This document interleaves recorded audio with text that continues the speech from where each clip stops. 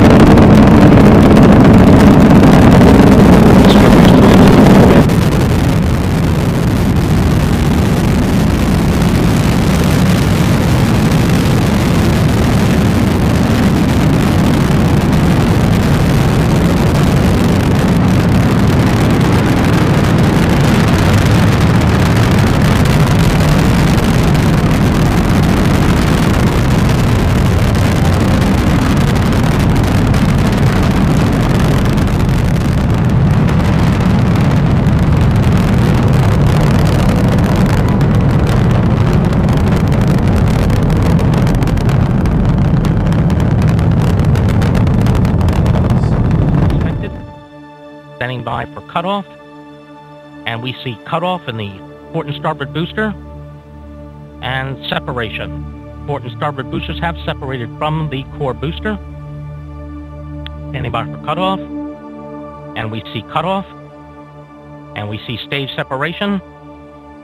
Nets deploy is in work, and we have igniter spark and ignition. Good ignition on the second stage. Second stage chamber pressure is rising. And we have fairing SEP. It will take the Parker probe 6 years to get its first close flyby of our sun.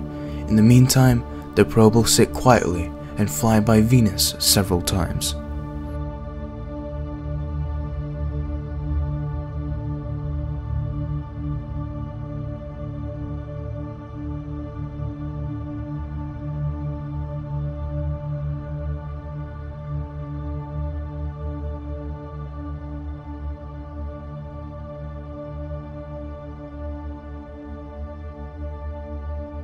It's now 2024 and the Parker probe is finally nearing our star. 4 million miles away, yet still close enough to feel the intense heat of our star. The heat shield is supposed to withstand the 1644 Kelvin when it is its nearest to our star. It will be traveling close to 430,000 miles per hour or 700,000 kilometers per hour. It would be an incredible feat if it can withstand the heat. I'm SFS Intel, and I will see you guys next time.